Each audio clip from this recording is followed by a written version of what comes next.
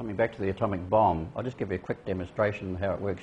If you imagine this is the Earth, and that's the equator of the Earth. Now we've got a bomb site here, say Muro or one of the southern ones, and we've got the sun. If you imagine the Earth is circulating, it's rotating, and it appears the sun is crossing across the face of the Earth. Now, if you imagine this sun is moving across, and we've set up here a spherical triangle on the Earth's surface.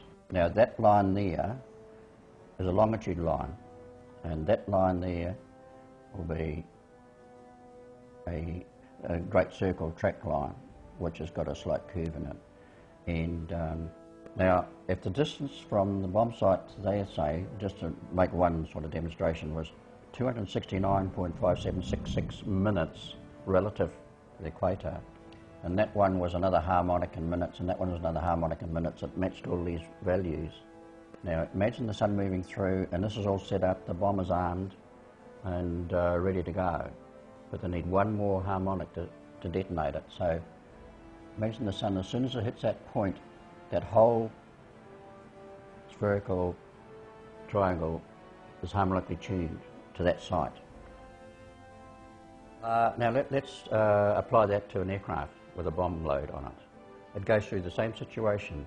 In the Nagasaki case, we've got missed out on one of those, so it has to circle to come into that time zone again. So it's circling around a high altitude, waiting for the time to start moving in, to be at their point there where they have to be, where all the mechanisms are all calculated for, and then it's timed in there, and that exact point, that's when the bomb drops over Nagasaki.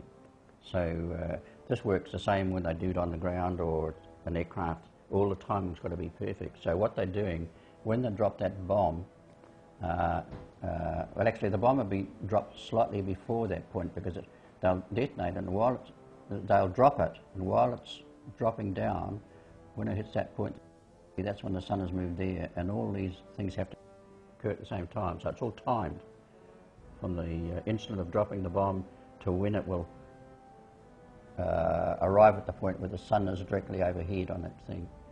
And it's fairly complicated when you think of all. These are all the things I've got to do to detonate a bomb.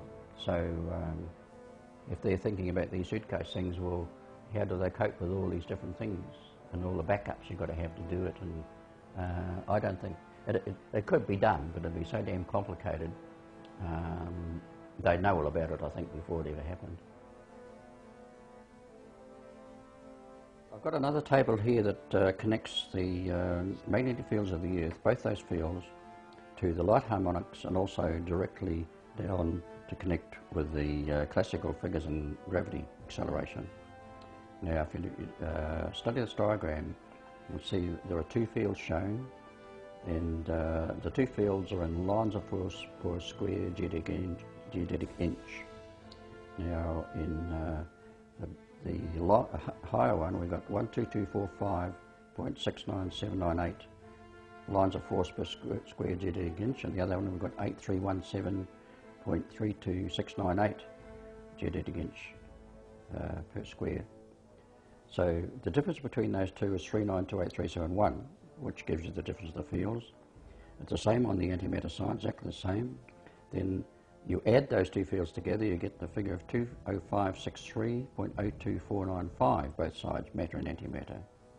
Now, if we combine those two in the equation, we get a value of 4126049 harmonic, square it. We've got 1691351983, square it. And you've got 286067.1536. Now that's twice the speed of light at that particular latitude, which is the pole, which is 0.